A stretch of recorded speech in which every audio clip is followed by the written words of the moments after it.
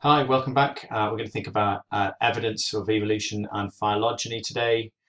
Some of the aspects going to be covered are going to be the evidence for new different classification systems, where we get the idea of what we call three domains, and some of the links between classification and phylogeny. So phylogeny, what is phylogeny? Or they might talk about phylogenetics. A lot of the classification that was done up until the end of the 19th century was all about external features, so looking at what something looked like. But that causes some problems. If you've got species which have evolved and because they need a particular characteristic, then they might actually look similar despite not being related to each other. So a classic example, wasps and hoverflies. They both look similar. They've got yellow and brown stripes, but they are in no way evolutionarily related to each other. Other examples are species that might be fairly similar to each other, but don't look as if they are. Think about a wolf and a Chihuahua dog. Yeah, they are fairly closely related in evolutionary terms, but look fairly dissimilar in terms of characteristics. So just by using the external characteristics, we don't necessarily get a true idea of their evolutionary relationship. So we need to look at other things instead. A phylogeny tries to put things in the right groups. So the biological species concept, the idea of organisms which can interbreed to give a fertile offspring. That's fine as long as the organism is not extinct, because you can't tell whether they interbreed if they're extinct. And I'd say it only applies to organisms which reproduce sexually. So phylogenetics is more about evolutionary relationships or lineage. If two different species have differences, then or sufficient number of differences, then we end up saying that they might be a separate species. But deciding on where that definition of how much difference is important can be tricky sometimes. Let's look at some evidence for phylogenetics. Now, we've already talked about anatomical and embryological and behavioural difference, because that was all information that was available to people in the 16th, 17th, 18th, 19th century. We're going to think about more complex evidence like biochemical and immunological evidence, which is what we use to contribute to our understanding of genetics nowadays. So one of the primary pieces of evidence might be using the sequence of proteins. Now remember, if an organism is going to be different, then quite often its proteins might end up being different.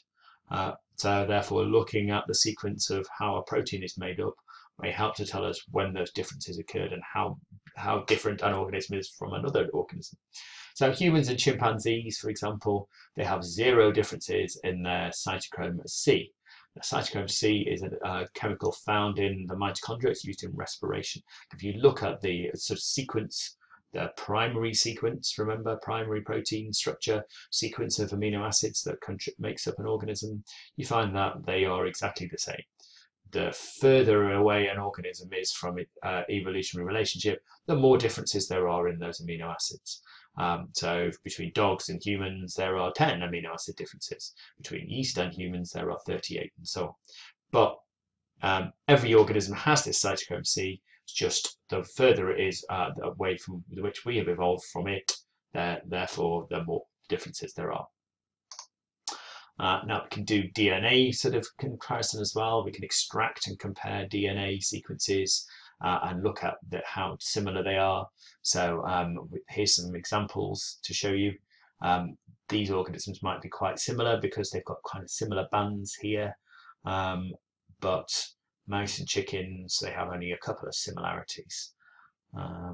I think, yeah, let's just reset this and show you how we do this particular thing. We're looking at the DNA, and we can amplify up the DNA, make multiple copies, so we can look at that using something called a polymerized chain reaction. See next year for more details. We separate the DNA using gel electrophoresis, passing an electrical current through something, and the more positively or negatively charged or the heavier something is, the more difficult it is to move around. So you can separate up chunks of DNA. You get these bands or stripes, which sort of when you stain them, they show up. So if you're looking at particular examples, these 3 different bacteria species, which of these would be more closely related? Well, this one and this one have more similarities in their striping bands. When I worked out earlier, there were about 7 similarities between these two, and only 3 or 4 between those, and only 2 between those. So if you were to draw a phylogenetic tree, you would say that these two are more closely related to each other, so they have a common ancestor, whereas the common ancestor between all 3 of them is further back. So you're starting at the bottom, it branches off to give that one versus those 2.